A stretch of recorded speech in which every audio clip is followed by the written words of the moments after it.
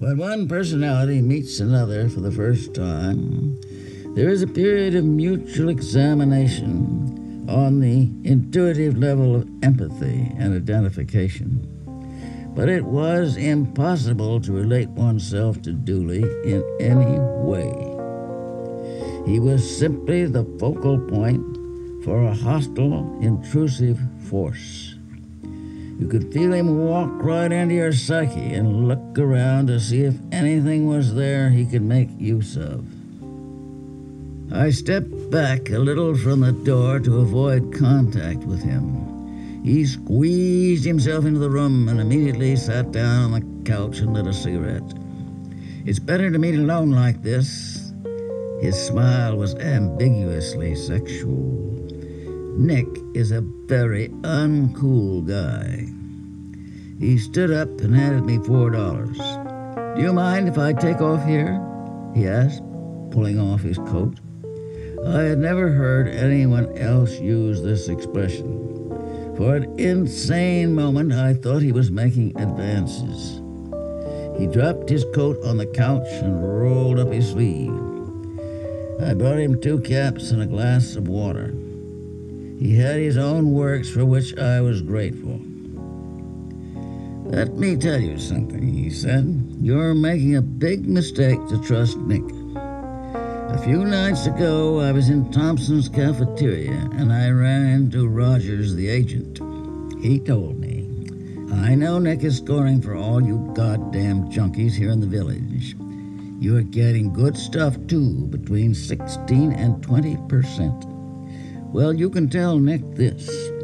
We can take him any time we want. And when we do catch up to him, he's going to work with us.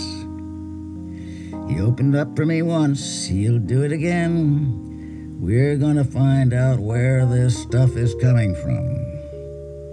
Dooley looked at me and sucked on his cigarette.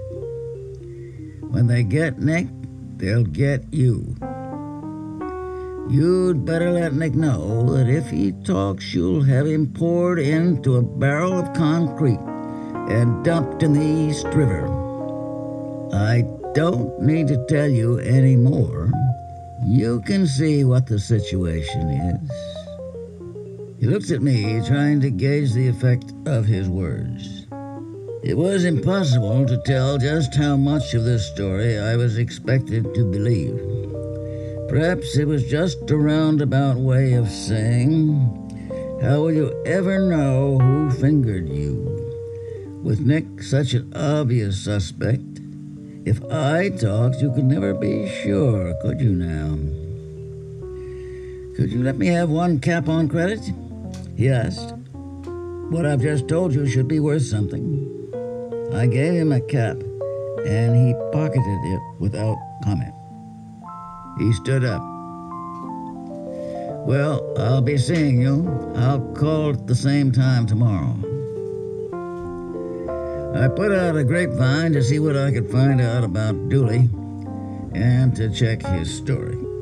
No one knew anything definite about him.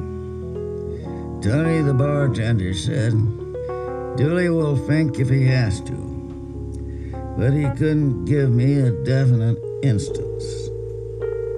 Dooley came around every day, impudent, demanding, insufferable. Usually had some new bulletin on the Nick Rogers situation. He didn't mind letting me know that he was in constant touch with Rogers. On top of this, I was just barely scraping by. The short counts we kept getting from the wholesaler, the constant nibbles of credit, and customers coming up 25, 50, or even $1 short, plus my own habit. Cut profits to bare subsistence. When I complained about the wholesaler, Bill Gaines got snappish and said I ought to cut the stuff more. "You're giving a better cap than anybody in New York City. Nobody sells 16% stuff on the street." If your customers don't like it, they can take their business to Walgreens. Tony's bar still gave me the horrors. One day it was raining very hard, and I was on my way to Tony's about a half hour late. Ray, the young Italian hipster, stuck his head out of the door of a restaurant and called me over. It was a lunch counter with booths along one wall. We sat down at a booth and I ordered tea. "There's an agent outside in a white trench coat," Ray told me. "He followed me over here from Tony's, and I'm afraid to go out." I drank my cup of tea, thanked him for the information, and left ahead of him. I had the stuff in a package of cigarettes and was ready to throw it in the water-filled gutter. Sure enough, there was a burly young man in a white trench coat standing in a doorway. When he saw me, he started sauntering up the street ahead of me. Then he turned a corner, waiting for me to walk past so he could fall in behind. I turned and ran back in the opposite direction. When I reached 6th Avenue, he was about 50 feet behind me. I vaulted the subway turnstile and shoved the cigarette package into the space at the side of a gum machine. I ran down one level and got a train up to the square. After that, things got worse and worse. One day, the hotel clerk stopped me in the lobby. "I don't know how to say this," he said, "but there's something wrong about the people who come up to your room. I used to be in illegitimate business myself years ago. I just wanted to warn you to be careful and tell these people to watch what they say." I could feel the pedals moving steadily closer. It was a question of time. I did not trust any of the village customers, and I was convinced that at least one of them was a rank stool pigeon. Dewey was my number one suspect, with Nick running a very close second. Narcotics agents operate largely with the aid of informers. The usual routine is to grab someone with junk on him and let him stew in jail until he is good and sick. Then comes the spiel. "We can get you 5 years for possession. On the other hand, you can walk out of here right now. The decision is up to you. If you work with us, we can give you a good deal. For one thing, you'll have plenty of junk and pocket money.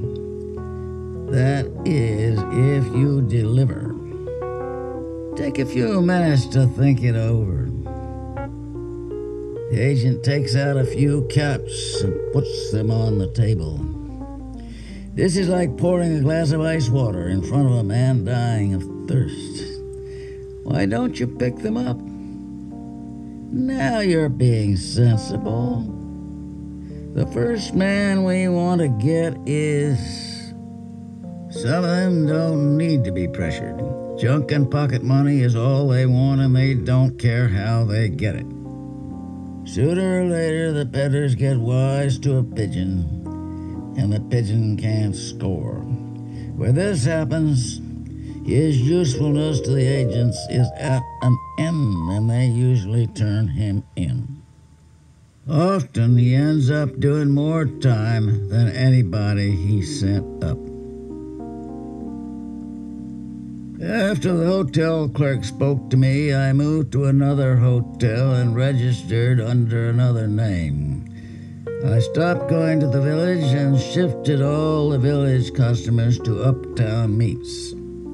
When I told Gaines what the hotel clerk said to me and how lucky we were he happened to be a right guy, he said, "We've got to pack in. We can't last with this crowd." So Bill left for Lexington, and I started for Texas in my car. I had 1/16 ounce of junk with me. I figured this was enough to taper off, and I had a reduction schedule carefully worked out.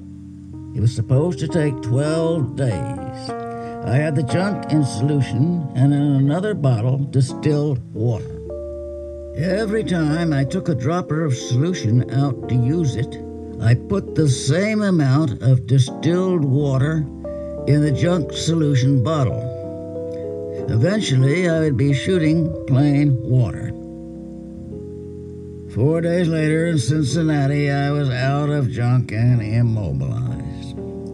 I have never known one of these self-administered reduction cures to work. You find reasons to make each shot an exception that calls for a little extra junk. Finally, the junk is all gone and you still have your habit. I left the car in storage and took a train to Lexington. I did not have the papers that are required for admittance, but I was relying on my Army discharge to get me in. When I got to Lexington, I took a taxi out to the hospital, several miles from the town. We reached the gatehouse of the hospital. In the gatehouse was an old Irish guard. He looked at my Army discharge. "Are you addicted to the use of habit-forming drugs?" I said yes. "Well, sit down." He pointed to a bench. "You ever been here before?" he asked. I said no. "Have you got any drugs or needles or droppers on your person?" "You can surrender them here, but if you take them up to the main building, you are liable to prosecution for introducing contraband articles into a government reservation." "I've got nothing." The guard took me to my ward. "If you want to get off drugs," he said, "this is the place to do it." The ward attendant asked me if I really wanted to get off drugs. I said yes. He assigned me to a private room. About 15 minutes later, the attendant called, "Shot line." Everyone in the ward lined up. As our names were called, we put an arm through a window in the door of the ward dispensary, and the attendant gave the shots. Sick as I was, the shot fixed me. Right away, I began to get hungry.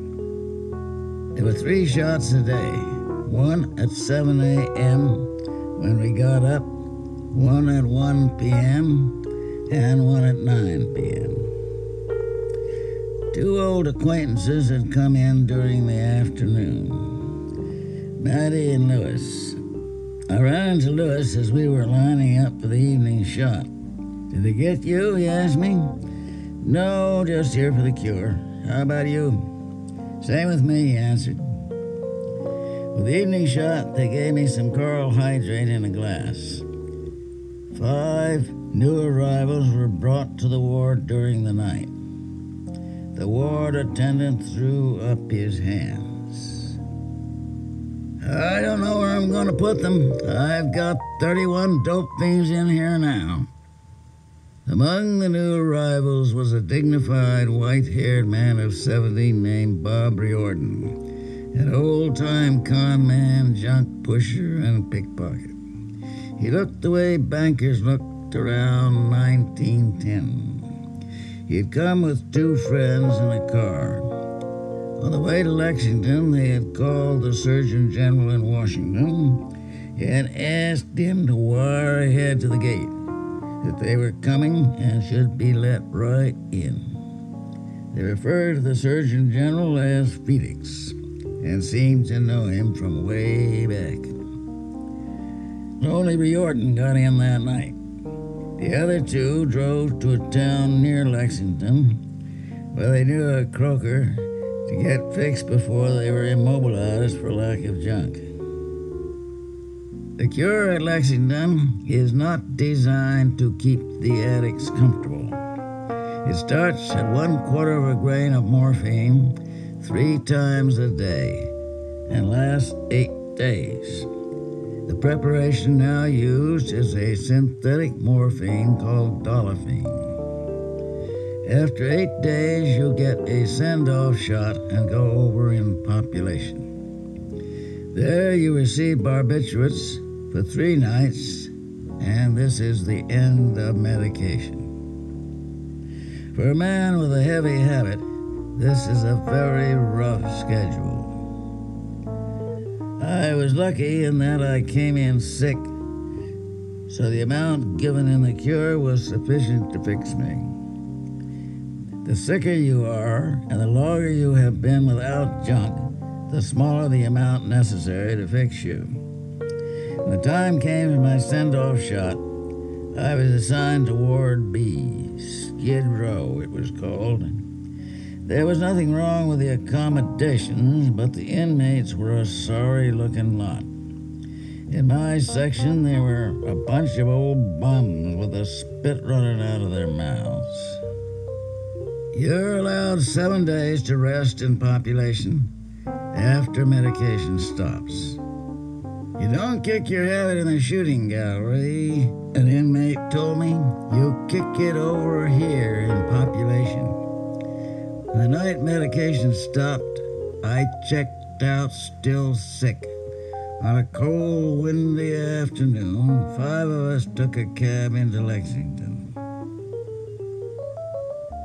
Eventually, I got to Texas and stayed off junk for about 4 months.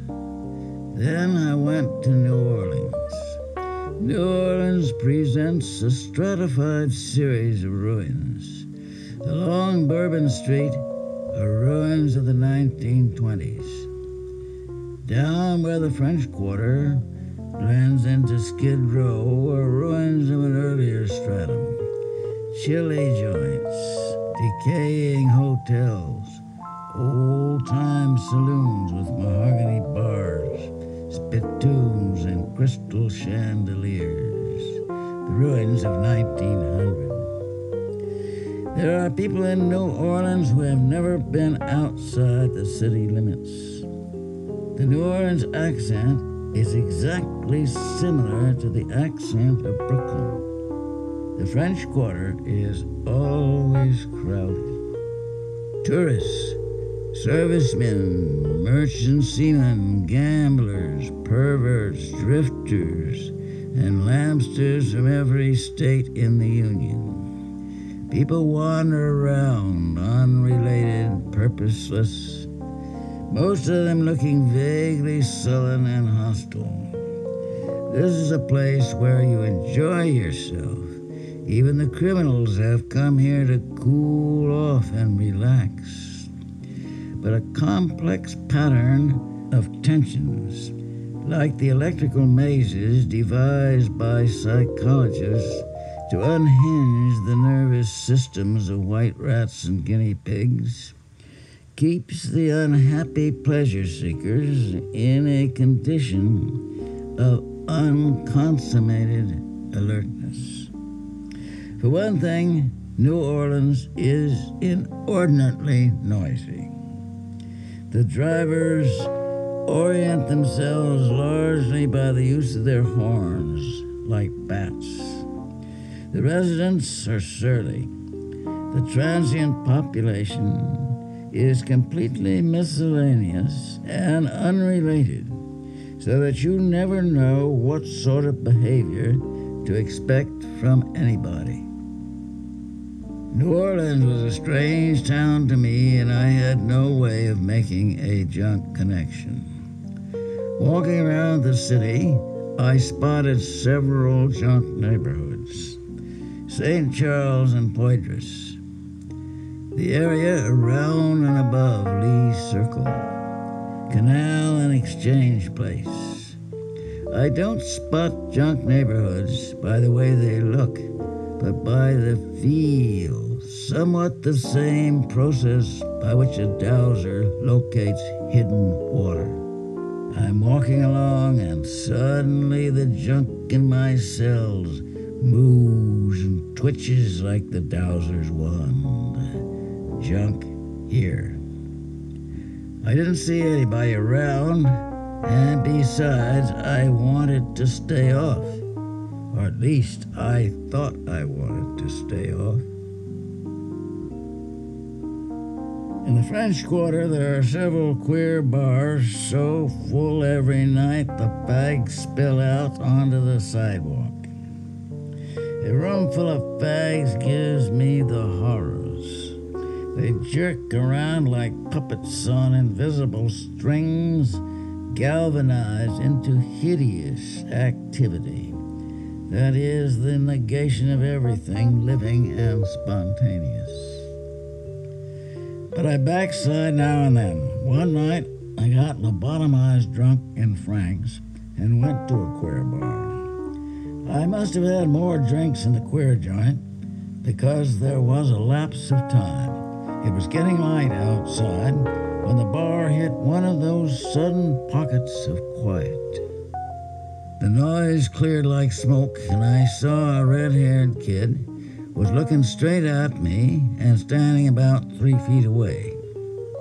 He didn't come on faggish, so I said, "How are you making it?" or something like that. He said, "Do you want to go to bed with me?" I said, "Okay, let's go." We got to a hotel and he put down some routine why he should go in first alone. I pulled some bills out of my pocket. He looked at them and said, "Better give me the 10. I gave it to him. He went in the hotel and came right out. "No rooms there," he said. "We'll try the Savoy." The Savoy was right across the street. "Wait here," he said. I waited about an hour, and by then it occurred to me what was wrong with the first hotel. It had no back or side door he could walk out of. I went back to my apartment and got my gun. I waited around the Savoy and looked for the kid through the French Quarter. About noon, I got hungry and ate a plate of oysters with a glass of beer and suddenly felt so tired that when I walked out of the restaurant, my legs were folding under me as if someone were clipping me behind the knees. I took a cab home and fell across the bed without taking off my shoes. I woke up around 6 in the evening and went to Frank's. After 3 quick beers, I felt better. There was a man standing by the jukebox, and I caught his eye several times. He looked at me with a special recognition, like one queer looks at another. He looked like one of those terracotta heads that you plant grass in. A peasant face with peasant intuition, stupidity, shrewdness, and malice. The jukebox wasn't working. I walked the door and asked him what was wrong with it. He said he didn't know. I asked him to have a drink and he ordered Coke. He told me his name was Pat. "Do you want to score?" he asked. "I'm due to score in a few minutes. I've been trying to hustle the dough. If you buy me a cap, I can score for you." I said, "Okay." We walked around the corner past the NMU hall. "Wait here a minute," he said, disappearing into a bar. I half expected to get beat for my $4, but he was back in a few minutes. "Okay," he said, "I got it." I asked him to come back to my apartment to take a shot. We went back to my room, and I got out my outfit. It hadn't been used in 5 months. "If you don't have a habit, you better go slow with this stuff," he cautioned me. "It's pretty strong." I measured out about 2/3 of a cap. "Half is plenty," he said. "I tell you, it's strong."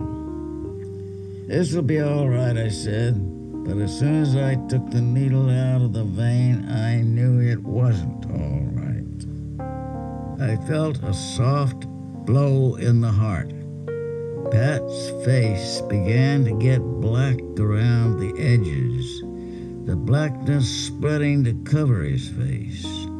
I could feel my eyes roll back in their sockets. I came to several hours later. Pat was gone. I was lying on the bed with my collar loosened. I stood up and fell to my knees. I was dizzy and my head ached. $10 were missing from my watch pocket. I guess he figured I wasn't gonna need it anymore. Several days later, I met Pat in the same bar. "Holy Jesus," he said. "I thought you was dying. I loosened your collar and rubbed ice on your neck. You turned all blue. So I says, 'Holy Jesus, the man is dying. I'm getting out of here, me.'" A week later, I was hooked. I asked Pat about the possibilities of pushing in New Orleans. "The town is ate up with pigeons," he said. "It's really tough." So I drifted along, scoring through Pat. I stopped drinking, stopped going out at night, and fell into a routine schedule. A cap of junk 3 times a day, and the time in between to be filled somehow. Mostly, I spent my time painting and working around the house. Manual work makes the time pass fast. Pat and I began pushing in a small way, just enough to keep up our habits. We only took care of people Pat knew well and was sure of. About this time, an anti-narcotics drive hit the town. The chief of police said, "This drive is going to continue as long as there is a single violator left in this city." The state legislators drew up a law making it a crime to be a drug addict. They did not specify where or when or what they meant by drug addict. One day I was broke and I wrapped up a pistol to take it in town and pawn it. When I got to Pat's room, there were 2 people there. One was Red McKinney, a shriveled-up, crippled junkie. The other was a young merchant seaman named Cole. Cole did not have a habit at this time, and he wanted to connect for some weed.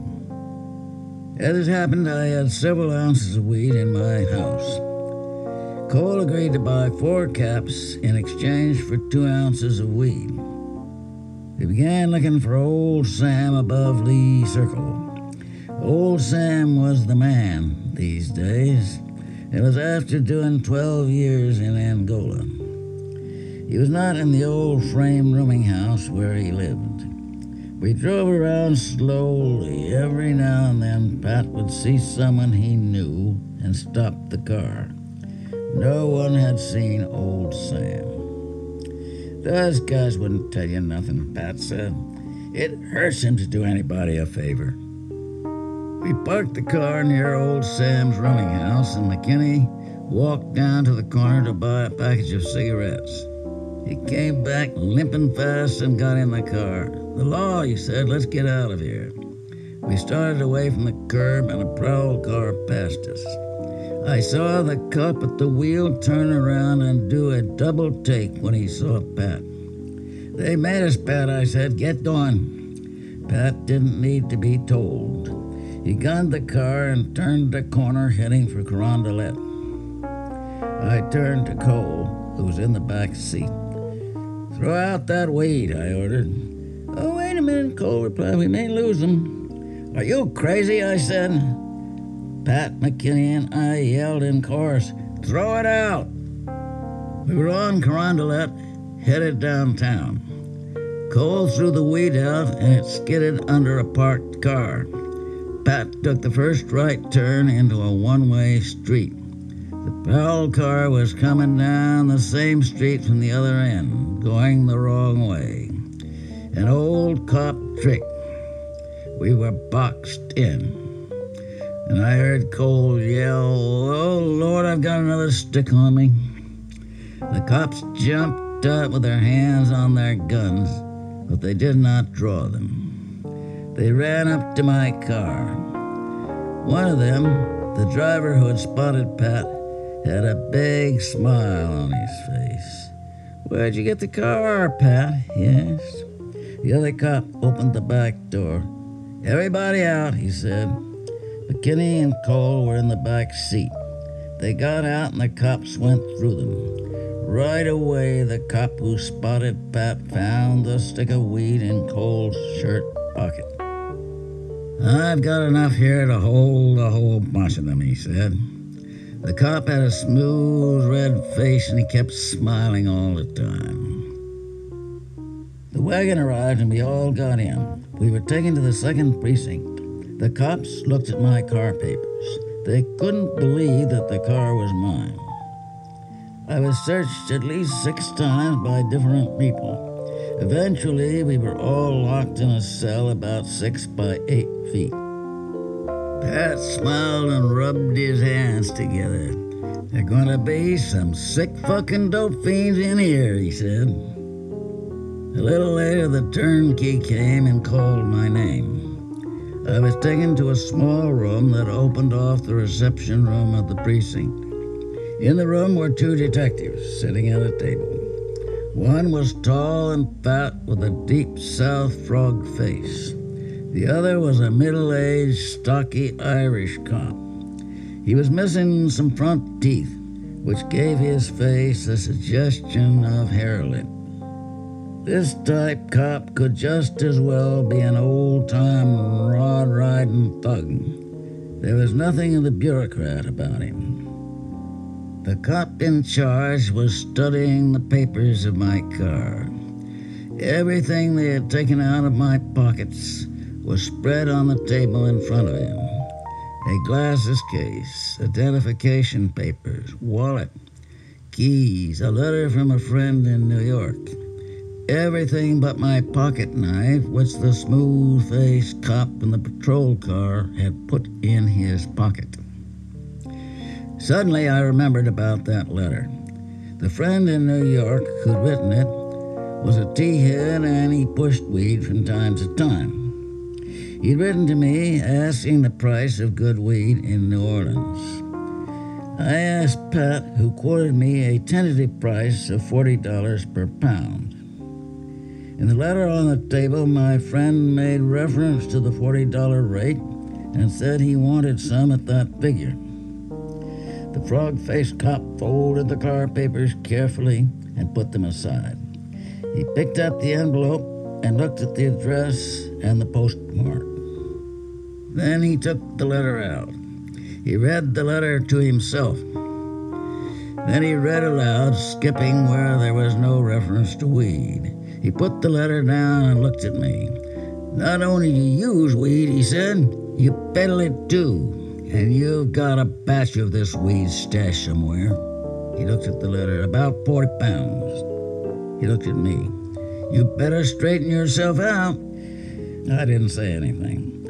The old Irish cop said, "He's like all these guys. He ain't talking till they get their fucking ribs kicked in.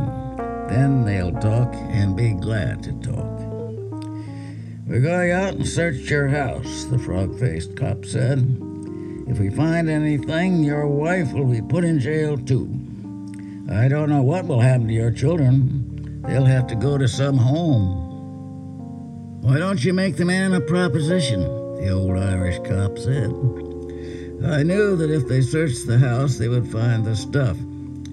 "Call in the Federals and I'll show you where the stuff is," I said. "But I want your word that the case will be tried in federal and that my wife will not be molested." We went out and got in the car. The old cop was driving and the captain was sitting in back with me. "This is it here," said the captain. The old cop stopped the car and honked. A man with a pipe came out of the house and got in the back seat. He looked at me and then looked away, puffing on his pipe. The man looked young in the dark, but when he passed under a streetlight, I saw that his face was wrinkled and he had black circles under the eyes. It was a clean-cut, American boy face, a face that had aged but could not mature. I assumed that he was a federal agent. After smoking in silence for several blocks, the agent turned to me and took out his pipe. "Who are you scoring off now?" he asked. "It's hard to find a score now," I said. "Most of them have gone away." He asked what record I had, and I told him about the script case in New York. "How much time did you do on that?" he asked. "None. It's a misdemeanor in New York. Public health law. Public health law number 334, as I remember." "He's pretty well versed," said the old cop. When we got to the house, the captain grabbed me by the back of the belt. "Who's in there beside your wife?" I said, "Nobody." We came to the door, and the guy with the pipe showed my wife his hunk of tin and opened the door. I showed them the pound of weed I had in the house and a few caps of junk. This didn't satisfy the captain. He wanted 40 pounds of weed. "You're not coming up with all of it, Bill," he kept saying. "Come on now, we've shown you every courtesy." I told him there wasn't any more. The man with the pipe looked at me. "We want it all," he said. I said, "You've got it all." Finally, they collected the weed, the caps, and a .38 revolver I kept in the house and got ready to leave. "He belongs to Uncle now," said the captain to my wife as they left the house. They drove back to the second precinct, and I was locked in. This time I was locked in a different cell with 4 strangers, 3 of them addicts. I lay on the narrow wood bench, twisting from one side to the other. My body was raw, twitching, tumescent, the junk frozen flesh in agonizing thaw. I turned over on my stomach, and one leg slipped off the bench. I pitched forward, and the rounded edge of the bench, polished smooth by the friction of cloth, slid along my crotch. There was a sudden rush of blood to my genitals at the slippery contact. Sparks exploded behind my eyes. My legs twitched. The orgasm of a hanged man when the neck snaps.